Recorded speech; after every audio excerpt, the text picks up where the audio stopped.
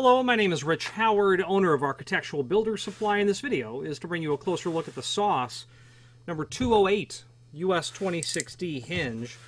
Soss is a name that is synonymous with concealed hinges. I can't think of other people at all who whose name would be more synonymous. This has been copied, cloned, and evolved by other people. This is a beautiful hinge. Now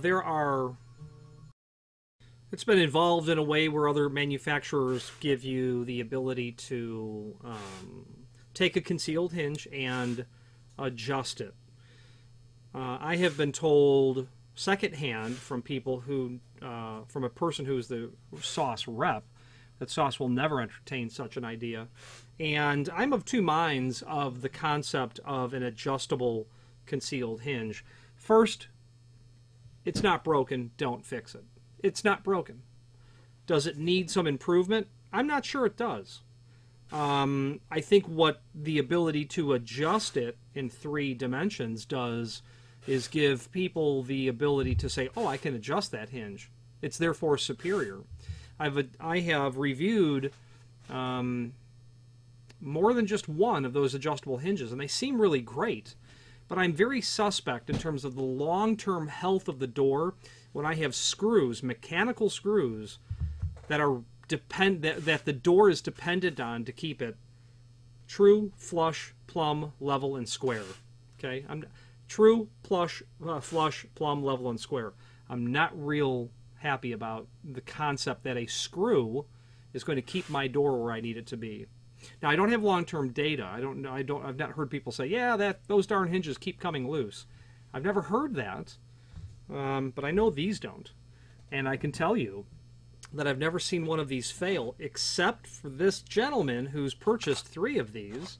His client is selling their home, and it came up on the inspection. The door is literally dragging across the floor, and he brought in a photograph, and that hinge is literally bent, where the door leaf is lower than the hinge leaf. And I explained to the client that I have hung on Soss hinges 3070 16 gauge doors with 3/4 inch granite laminated to the face of the door. A mall application where the granite wall needed to completely blend in, but there needed to be a means of egress on the one side, and we threw Soss hinges at it, and that door has been swinging for 15 years. Okay, not high volume use, but nonetheless. And I said, half jokingly, did someone sit on top of the? No, I says, was someone doing chin-ups on the door? And he looked and says, yeah, what happened was the children were, it's a door that has a bookcase screwed to the back of it, and the children were sitting on top of the bookcase. So, it's not broken, don't fix it. Don't sit on the door either, but nonetheless. So this is the 208. It's a fairly petite size hinge.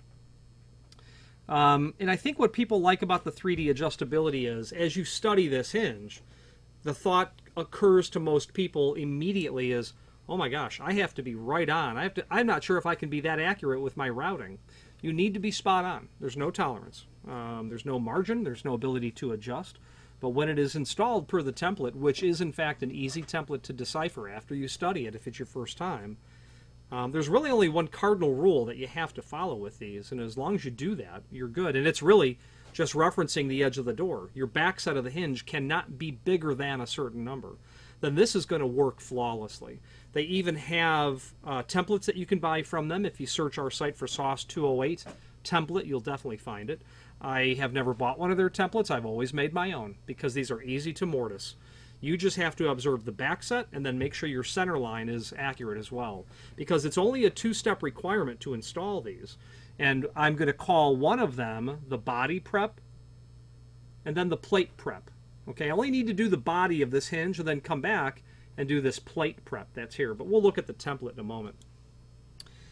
Sold as each. This is a relatively inexpensive hinge.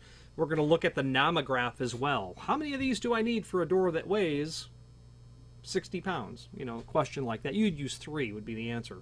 But we'll dive into that.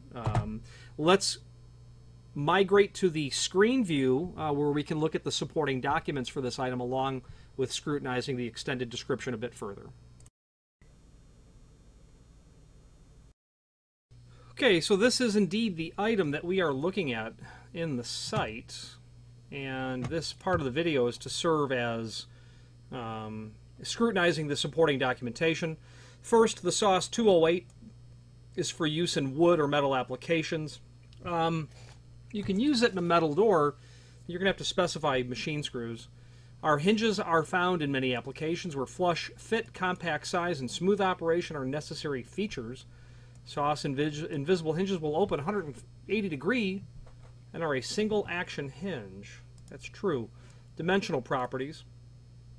This video is from the factory. I don't know how old it is, but it's a very nice overview showing, you know, this gentleman is applying the template to the jamb. So it's you know, it's easy to do in the sense that this video, while this video is 10 minutes long, you know, it is a nice overview of the product line itself. So if it's your first time, I would recommend reviewing that video as well, most certainly. So basic dimensional properties are here of the hinge. It's nice to know all of these dimensions because you'll need to know to mortise your door. But what we'll do is we'll slide over to the cut sheet, which is really a template.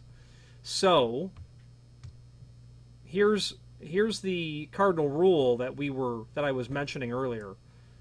5/32. If exceeded, the door may not open. From the edge of the hinge to the edge of the jamb.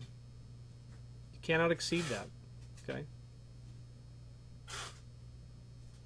And then you've got the rest of the math that is going to fall together. You know, once you go to a dimension here, your back set, everything else will fall in place. You know, this becomes 9/64 because this becomes 29/64. Those are fixed dimensions, obviously. And what I was mentioning earlier about the body prep and then the plate prep, when you see it in a plan view and then in a right side cross-section view, you get the idea of what you start talking about. And you don't need but, you know, for this hinge you need 5 dimensions, really. Well, you need 6. This is number 1. This has to be done correctly. Okay, so obviously cardinal rule, because the door just won't articulate to the open position. You need to know the 2 3/4 overall width of the plate. You need to know the 5/8 width of the plate. So now you've got the length of this portion, and you have the depth of this portion, the width, and now you have the depth of this portion. But first, you're going to prep the body. 1 in 11/32 overall width. And I'm seeing that centered along the center line of the hinge.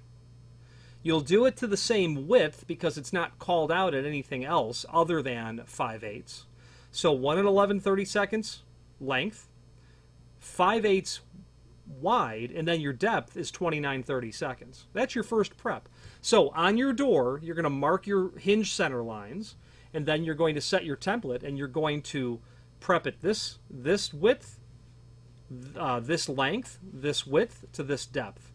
Then all you have to do now is go 2 3/4 overall width, same 5/8, 9/32 thick.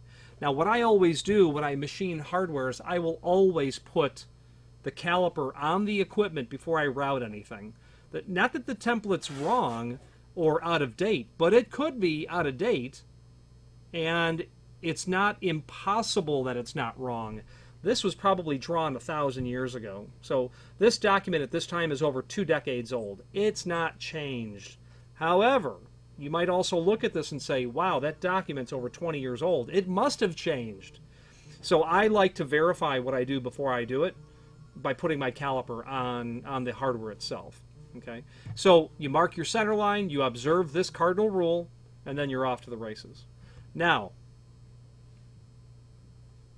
and if you have any questions on that, feel free to reach out. since we're talking about, and then all of these other dimensions, A, C, F, H, I, we've talked about. Okay, the B dimension and the G dimension. Let's go back to the cut sheet. The B dimension is 29/64. I mentioned earlier, it's fixed. Then the I dimension is 3/64 of an inch. So that's going to have your door nice and close.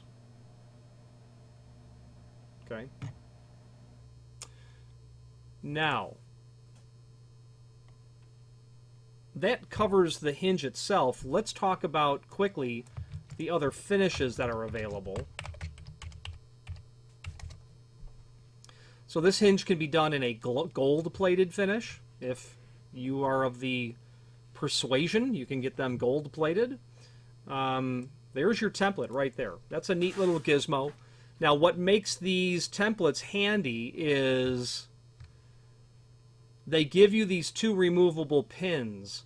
So when the pins are in place, you are getting your body prep. Okay? And when you pull those pins out, you will then get your plate or your face prep. So it does automate the laying out of all of the dimensions. You need to strike a center line, attach your template to the door or frame, and then route. You don't have to measure anything. You don't have to lay anything out. It will give you the proper back set as well because of these stop pins that they have. So that, you know, I've always made my own. But I've always made my own because I have a particular application.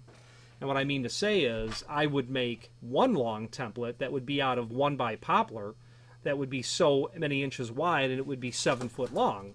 And I would make all of this into a single template that I could apply at one time rather than having to reposition the template multiple times. And, you know, while I've done that in the past, I've made templates, you know, to suit my needs. For the average person doing a couple of openings, yes, this is what they're going to want to have. So it's really inexpensive. Whatever the price is at the time you're seeing this video. So gold-plated, polished stainless, satin stainless, unplated brass. Well, wait a minute. I'm thinking unlacquered brass. This is just raw material, unplated.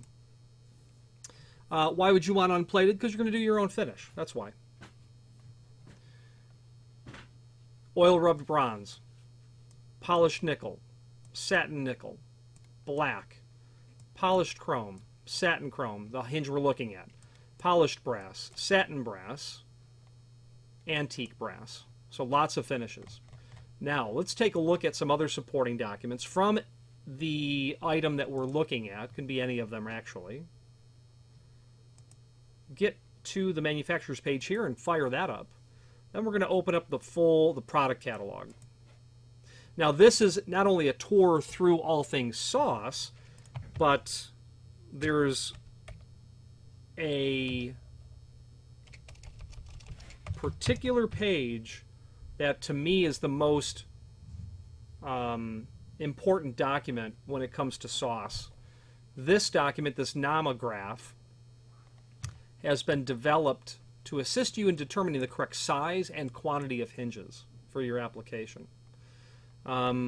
Really nice to look at this when someone's asking you, how many do I need? So this client has a 208 hinge. Okay. How wide is your door? Because the door width really matters when it comes to all hinges, because it is shown to be true that the top hinge carries 70% of the door weight. It's all here, almost all of it. So how wide that door is really important, and what sort of propensity the width of the door has to take that door and want to do this to it. Okay, so that's why that's important to know the door width and the door weight. Okay, didn't really talk about height at all, did they? However, we don't need to talk about height because we have industry standardized definitions for height. And that means for all doors up to 60 inch you'll use 2 hinges.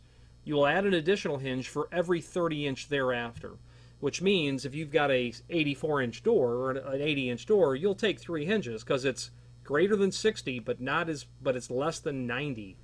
That's why 7-foot doors have 3 hinges, and anything bigger than 7'6" is going to have 4 hinges until you get to 120-inch, where you add another hinge. So, using this chart, you can just draw your line. I'm dealing with a 36-inch door. That's 150 pounds. And I'm going to draw that straight line all the way across, and then I'm going to go here. Actually, 150 is a bit heavy. Probably be closer to 120. Come all the way across. And I've got options of what I can use. But now you got to look at what's your door thickness. 1 3/4. Okay, you're using a 218 because the 216 is for an 1 3/8 door. Okay, so 218 would certainly work. You can use a 220 on that. Can you? No, you shouldn't try to force that to fit. So if you've got an 1 3/4 thick door, the question becomes is how many do you need? And we fell in the line of 3 hinges.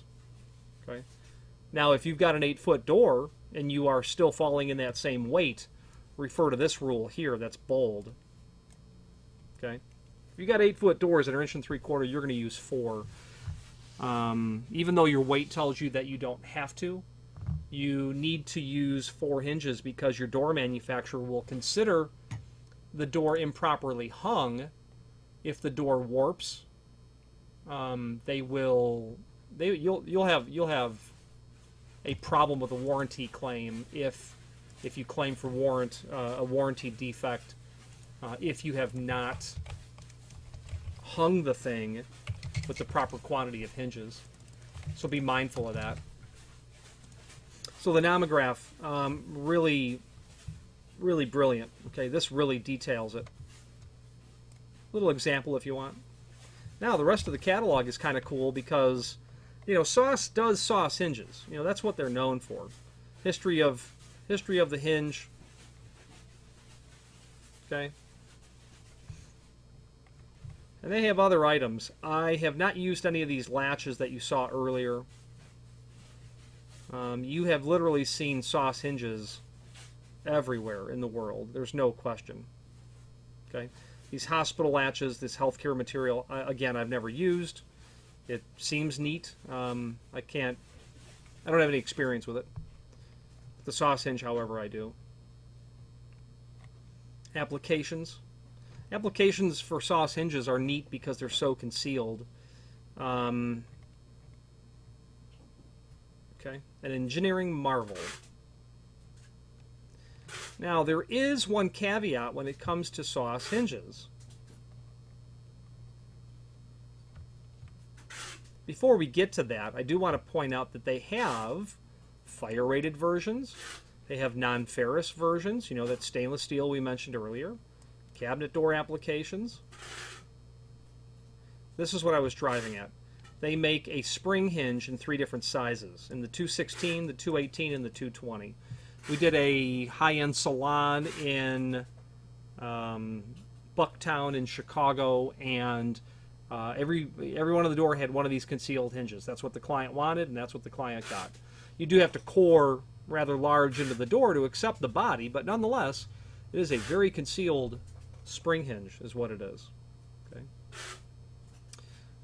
The issue is I don't think it's UL listed at all. I see no indication that it is. So you definitely not use these on fire doors. That's the bottom line. Okay. And just really great information. Now you see here where they're soldier stacking 2 of them at the top. That is actually the preferred method. The issue with because go back to the 70% rule I talked about earlier of how much weight's being borne by that top hinge. And there was a saying, someone said, or I read somewhere, that Soss said, I don't care how heavy the door is, just keep adding Soss hinges to it. It'll carry the load. You might, before you prep this, you might want to talk to your door manufacturer and make sure that they don't have a problem with this middle hinge not being in the middle, like regular North American construction would be. So be mindful of that. They do not have any electrification as well, so there are no power transfer versions of this. We sell the magnetic door stops occasionally. Those are nice. I've seen those in changing rooms and high-end department stores, residential applications. Then your router templates are here.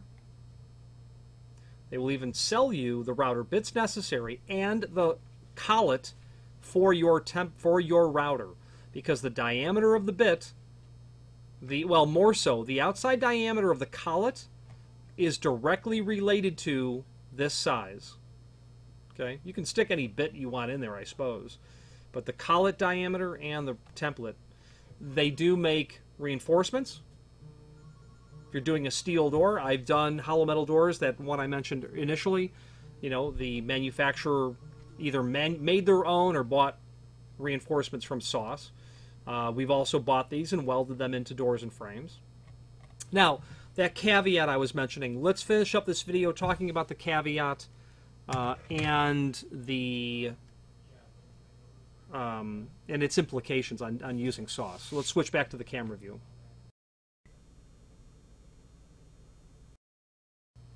Now, before we get to that caveat, little paper template's going to be included. The information that you need is all going to be in here. Because this is intended for wood, you're going to get 4 wood screws. They appear to be maybe a number 10. I'm pretty sure the template indicated the size of the screw.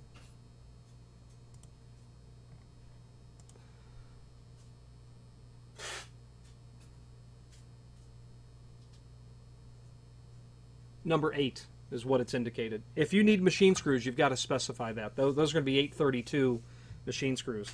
Now here's the caveat. In your mind's eye, think about a door opening and closing.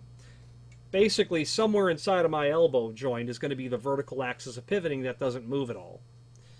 Okay, a butt hinge, when the door is closed, will give you a vertical axis of pivoting that doesn't move at all when the door opens and closes. Now, if you will just study that silver pin right there, if I were to lay the door down and move that, what does that silver pin do?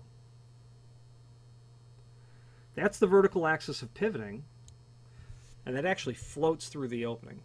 Okay, so why is that important? It's only important if you're using other hardware that is being templated off of the hinge vertical axis of pivoting, like certainly a door closer, but a door closer is not going to give you much of a fuss of the small amount of movement on a Soss hinge. But an overhead stop can give you a fuss. I did a project in Manhattan for a client. There were 15 doors. They were all Soss hinges. There were 12 overhead stops because for Manhattan, a very large apartment, it was, 1,400 square feet. But that's tiny for some definitions. There were lavatories that had doors that would open into a commode, possibly. We had a bedroom door where the bedroom door opened into bypass that had glass in it. So we really needed to absolutely control the doors. Nowhere to put a door stop in that bedroom door opening up into a pair of bypass glass inlaid doors. Can't put a floor stop. Would you really trust a hinge pin stop? Okay. Can you use a hinge pin stop with a Soss? Overhead concealed door stops were the only way to go. We had to order the door stops for the Soss hinges, meaning when the manufacturer, and they cost more, so be mindful. That's going to cost you more, because when the stuff ships, there's not really a lot different about it, because there's not. But the template that's in that box is based on that special template, that special layout. So that's the one caveat that I'm aware of about Soss. I'm not going to list that a caveat would be you've got a mortise it in the correct location. That's carpentry. Okay, so if you make a living as a carpenter, I don't know that you need to rely on the ability to adjust a hinge. It's a great concept, But like I said initially, I'm suspect. And I'm suspect because I've spent my entire adult life adjusting set screws on decorative trim. My lever came off. Why is that? I don't know. That little thingy in the thingy is gone. The set screw is gone. It came out over time. Decorative tips that are threaded on constantly come out. Trim comes loose. Door closers come loose. It all comes loose. And with the door, with the hinge doing so much of the work, especially with a door closer, really just taking the rack and the load and all of the energy transfer. Interesting. But we've sold a bushel load of those multi-axis adjustable concealed hinges. People do like them. I think I tend to be with Soss. I don't know that I would necessarily offer an adjustable model just to make an adjustable model. I would imagine that they have done extensive testing on that material, and they've said, great idea, call me in 5 years when your door won't stay where it needs to stay, and now you need a replacement on the hinge.